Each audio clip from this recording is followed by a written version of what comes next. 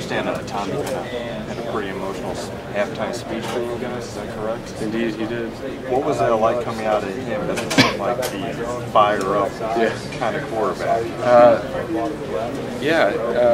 Tommy's pretty quiet usually. He likes to be careful and choose his words wisely. And it was pretty awesome to see him kind of open up and really speak from the heart.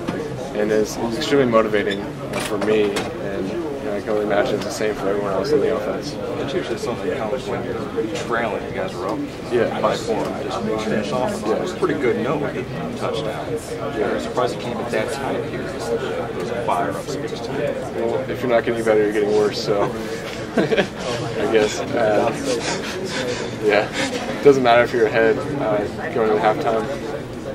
Certainly another half to play, anything can happen, so we need a way to play hard. Any of his words resonate with you as he wasn't there in the second half? Just to stick together and play as a team.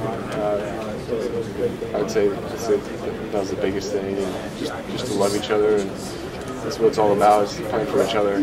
How much, as you look at yourself, do you feel like you've grown from week 1 to now? You look like a different player.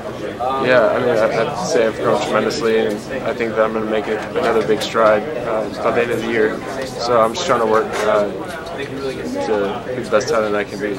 We don't know what Tommy's status will be next week yet, but if it's Andrew, what are the things that you guys can do to kind of lighten the load for him? Just do our jobs right. If all of us execute, then it makes his job that much easier. So I think that everyone just needs to hone in on their own thing. Did you get a chance to talk to Tommy after the game? How he's feeling? Yeah, I think he's feeling all right.